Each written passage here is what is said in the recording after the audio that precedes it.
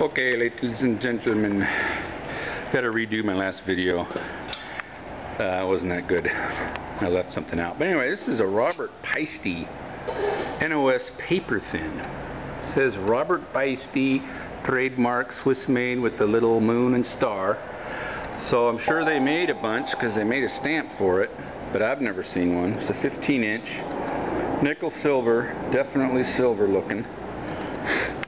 Here we got an unbelievable 10-inch. It even says the thin on it still. Paiste Ludwig 3-star. You don't think you could see the 3-star, but it's a nice dirty one. But there's no damage on this thing. I don't know how these things survive, but you know, they sit in a cymbal thing, cymbal case, and no one ever uses them. Here's a kind of a polished 3-star, 13-inch. Yeah, they're really, I mean, they're like 602s. I wonder if that's the only difference, is the material. Because the craftsmanship sure looks the same, but who knows, you know. What makes a cheaper cymbal? You know, if they had left out some steps or something, who knows. But, and then I got 15-inch hats, Ludwig hats, because they're nice and soft and puffy. I kind of like that. And then this is like a 17-inch. Just a beat up 3-star. Ends are folding up, but I put a bunch of rivets, and this just makes the coolest, soft, trashy kind of china. Just badass. And I got two of these, $100 for both, 22-inch. They're both identical. They both had these terrible keyholes. But so I took the worst of the two and made a sizzle crash. The other one it just has like a little hump here, but for the most part it's just a keyhole, but the other one's in real nice shape. And so I kept that one. And anyway, this thing's badass. You know, this doesn't pick up the ride very well, but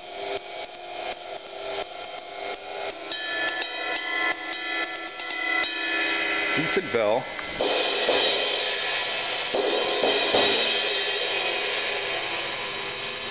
Part of history.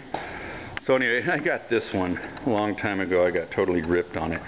You know, one of the original 2002 Black Label 11-inch splash, and they actually felt pinned the goddamn logos on, which I didn't know until I got it.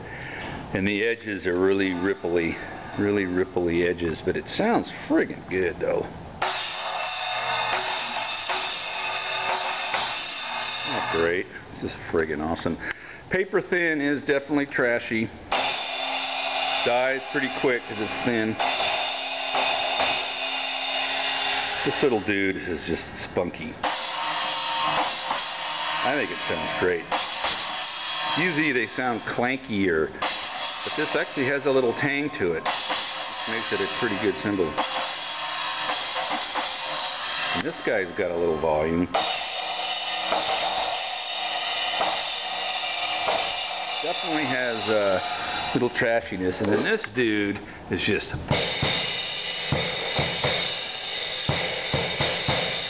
the hats, you know, are like,